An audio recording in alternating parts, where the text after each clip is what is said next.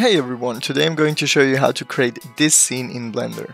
Trust me, this is super simple. Everyone should be able to follow my step-by-step guide and you will be able to achieve similar results. First thing I wanted to do is find a cool car model on Sketchfab. This will help me to find the correct scale of everything and just helps me to create my scene. Exactly at that moment my internet crashed down and had to play a little dino jump until even that broke down. So I started out in Blender without a car model and just put in a cube and scaled it up a little bit on the y-axis so I get a feeling for the size. After that I added in a plane and scaled it up. To create the wall and the roof, I added in a second cube and moved it up on the z-axis.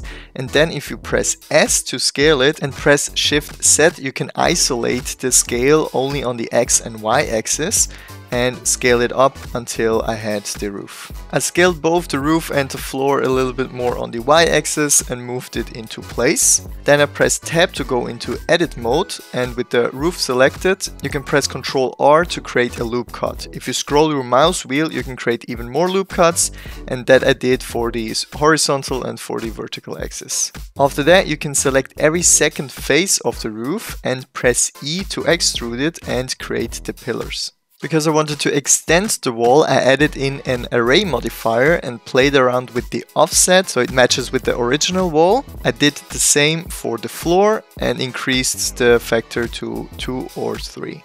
At that point I already added in my camera. Try to do this as soon as possible as you can in your scene, because then you have to only focus on the part that is actually seen by the camera and you won't spend unnecessary time doing something that you can't actually see in the final render. Then I selected the roof again and went into edit mode to add the wall on the right side. If you select the first face and Control select the last face, it should select every face in between this line, and then press E again to extrude it. Because we have the array modifier activated, it should extrude it all the way to the back. To close it off in the back, to have a nice dark spot there, I just added in a new cube, scaled it up and placed it right at the end. Now I want to add a single hole in the roof, but if I would do this right now, the array modifier would duplicate it all the way to the back.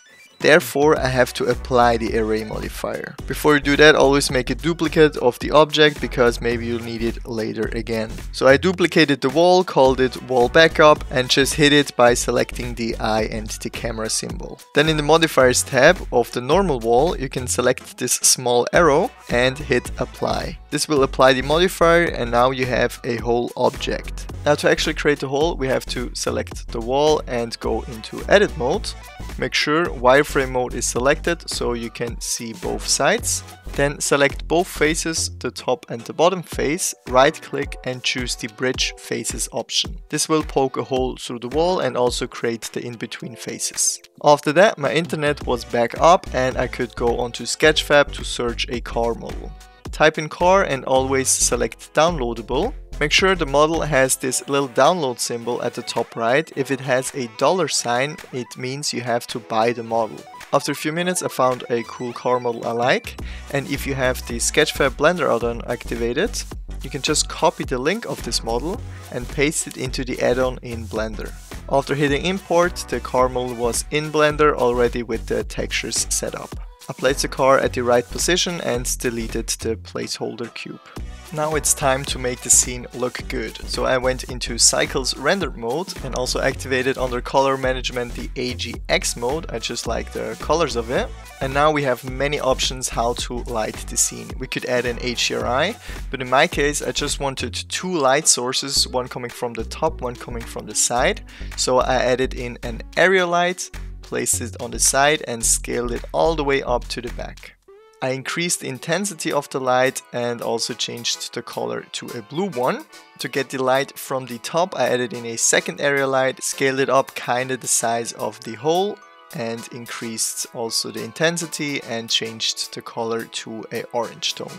To see better what's going on, I split the screen on the left side in the render mode, on the right side in the object mode, and then increased and decreased the size of the light. You can do this either in the viewport by just scaling up, or in the light settings there's also a size parameter, and the idea of it is if you decrease the value, so the smaller the light is, the sharper the light will be and it won't spread that much. Because the hole was a little bit too big, I went into edit mode and selected the sides, and with pressing E I could just extrude it and decrease decrease the hole a little bit.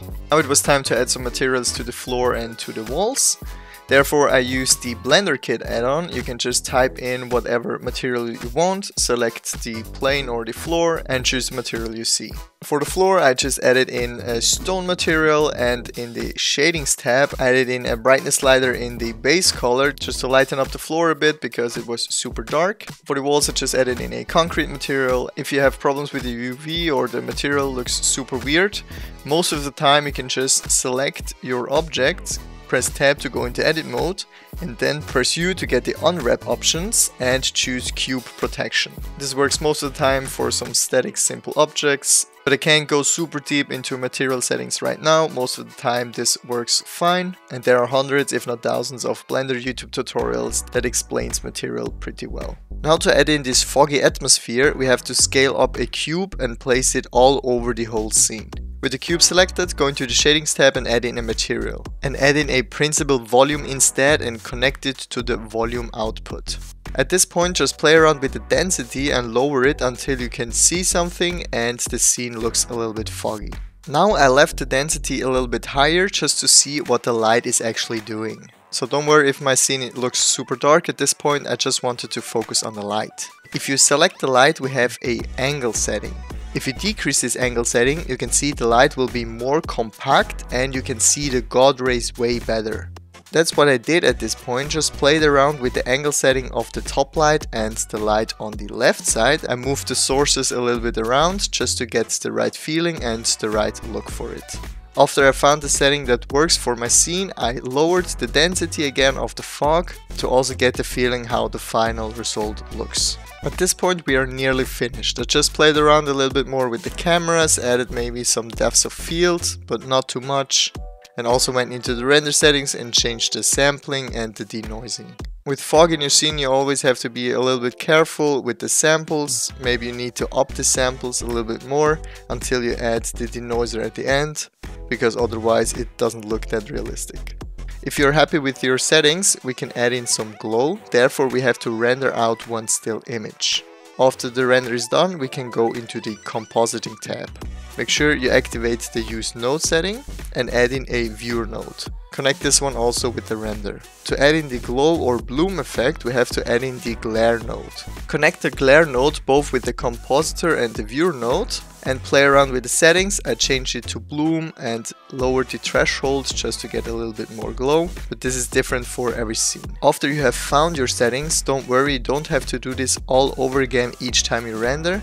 This will be now added to each frame you render out. So you can even create animations, and for each frame this bloom or glow effect will be added. All I did at that point is just play around a little bit more with the light, with the textures. I decreased the texture size a little bit because it was too big in my opinion. So it looked a little bit more realistic if I lowered the size of the different stone and concrete materials. And after I was happy, I rendered out a final image. But trust me, don't stop there, always put it in another software where you can do some color grading. My program of choice is Photoshop. I'm just super familiar with it and I love the camera filter I can add to it. And that's it, just make the colors pop a little bit more, add some grain and maybe some vignette, and you are done. You have a great looking image. It's not super complex. Don't overcomplicate your scene. Try to create simple scenes as this one just to get a hang of Blender and the hang of creating different environments and different atmospheric stuff until you feel comfortable and safe using the program. After that you can always make more, model your own cars or model your own stuff, but I feel like a lot of persons get stuck in the process of, oh, I need to model all from scratch and I can't use different assets from other people. I think that is one of the main problems of Blender because people get super scared of the complexity of the program before having created something that they like and that they enjoy looking at. Because my first few renders were horrible because I always wanted to model everything on my own and create everything on my own. But as soon as I started using different assets from other people, my renders improved by a ton. And now that I know what looks good and what works, I can also create these from scratch and maybe use my own models for it. That was it for this tutorial. I hope you could learn something. I hope you could recreate the scene and are happy with the result. If you want more tutorials in this style, where I just explain how I created a certain type of render, just let me know it in the comments, and I hope you have a great and successful day. See you the next time. Peace out.